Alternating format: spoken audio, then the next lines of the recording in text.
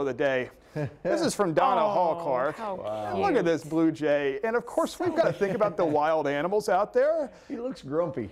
Well, he actually looks like he's bundled up. He is fluffed out, yeah, of course, because of the cold weather. Yeah. We've had a couple of these around my house, and I told my wife yesterday that some of these birds look so fat that I don't know how they're even flying, but then I realized, you know, that they're really not that fat. They're just fluffing out their feathers. They look like they're surrounded by animal fur. It's super cute. Appreciate all of those viewer photos. Make sure you're submitting those on our website. You'll be entered into our contest where we'll give away another umbrella coming up on Friday. Oh, that was good. I love that.